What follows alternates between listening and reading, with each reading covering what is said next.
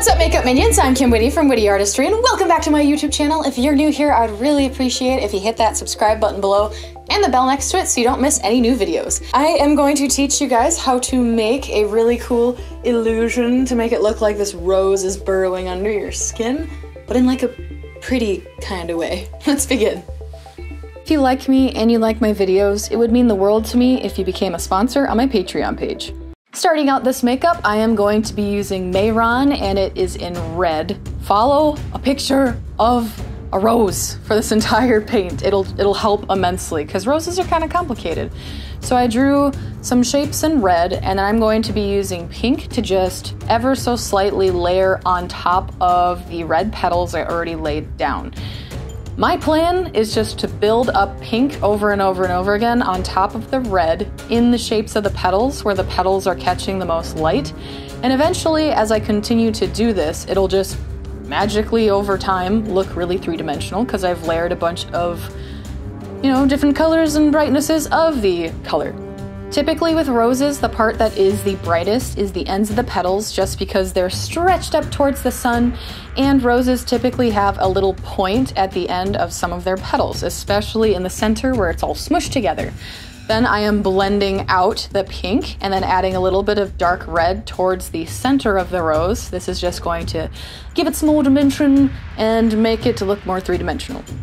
With a wet brush, I am just feathering the colors together even more. This is something I love about using aqua paint, because you get your brush a little bit wet and then you can just blend everything together. It comes super soft, and then I can add more stark highlights and blend it in again. So now I am using white on top of the rose petals in the same place as I was before, but now it's going to be more intense, and we already have that mid-tone and all the nice build-up beneath it already established. So this makeup was actually a suggestion from one of my awesome patrons, Dantastic, so thank you so much for that. This was really, really fun. I wanted it to be a red rose, but it actually ended up being pink, but I'm okay with this because I just thought it was really pretty and I just kept rolling with it. But I'm just adding more and more white, adding more and more layers, and then using a wet brush to just feather the white slowly towards the center of the rose.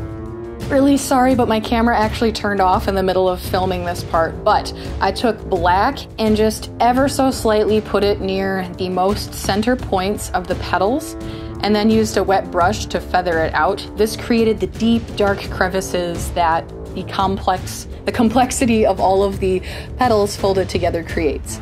Now I'm using red to just go over the petals again because it was getting a little too purpley and I wanted to keep it in the pinky red hues. So that's just what I'm doing. This entire time I'm using a detailed brush. I just get mine from Michaels, but I know makeup companies sell them. I've heard good things about Morphe. I know there's some SFX ones, but honestly the ones I get from Michaels work just fine and they're pretty cheap, so I'm okay with this. I have gotten really attached to Mayron's cream white.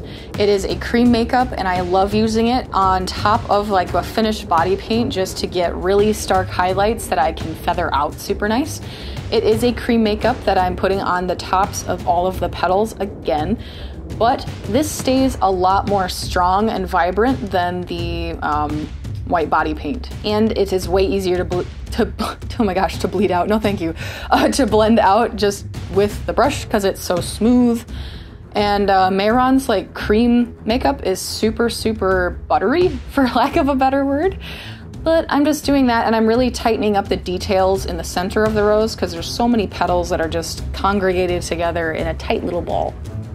I have really been enjoying doing these arm illusions and really practicing my three-dimensional techniques with like drop shadows and really trying to trick the eye. I definitely would do some more.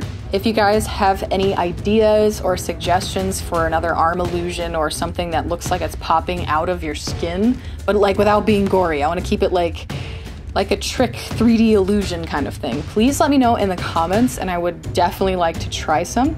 I have an idea for like a cool candle, like my hand's a candle. It's a vague concept right now, but I'm like really excited about it, so I'm pretty sure I'm going to film that.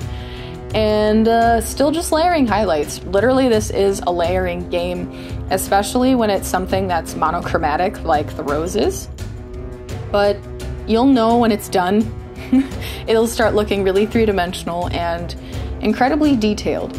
But make sure you don't give up until you get to that point, because otherwise it won't sell the illusion, and it won't look as like velvety soft and as supple as a rose does.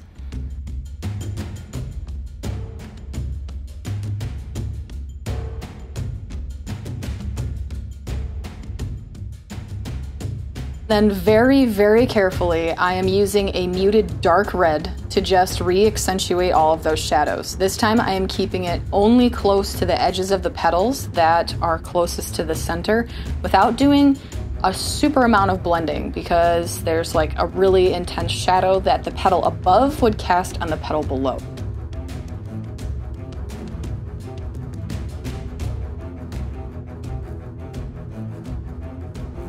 This makeup is a detail lover's dream. I was having so much fun mixing the colors and then being really, really meticulous with that tiny, tiny little brush.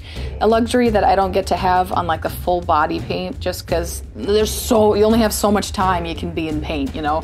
And something this small on your hand, you can really overkill the detail. Like right now I'm adding texture to the petals, just with like little hash marks, and now I'm outlining the edges of the outer petals just to make them more separated from my hand.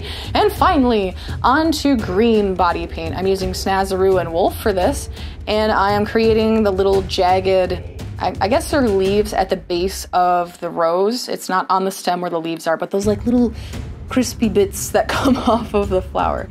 So I'm adding those and then highlighting them with just a slightly lighter color. And then I mixed a tint of red into the green to mute it. This is a pretty common painting technique, just to create the veins in the center.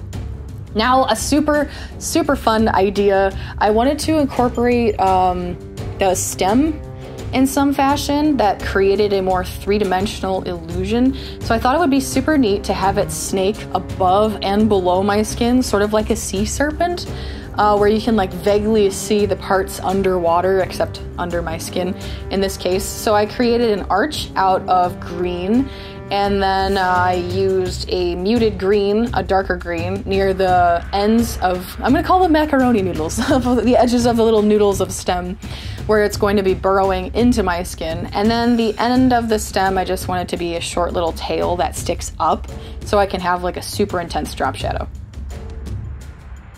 On to the highlights. So roses do have little thorns, so I added a few of those. And then I am just gradually adding more and more white to the mixture onto the leaves. I really wanted them to pop more, and I'm also adding more white onto the stems and the thorns, just to really build up their three-dimensionalness.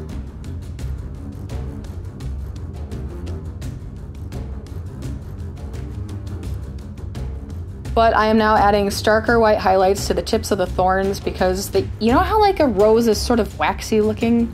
It's like reflective, it's more thick and reflects lots of light. I wanted to capture that by keeping the highlights on the actual stem a little more stark, less blended. And now I'm using my Wolf Skins palette, which is like one of my favorite palettes for skin tones, other than Mayron's cream one.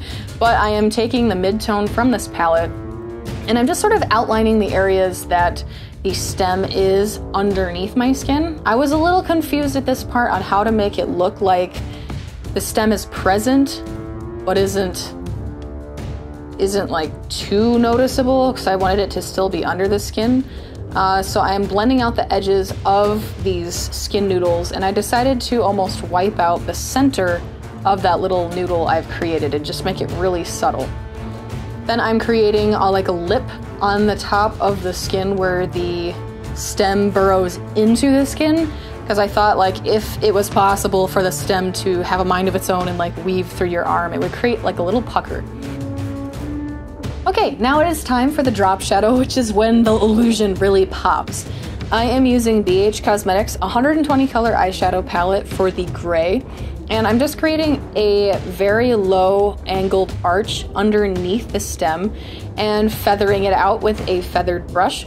All you gotta do is make sure your shadows are more intense closer to the object and they fade as they go out.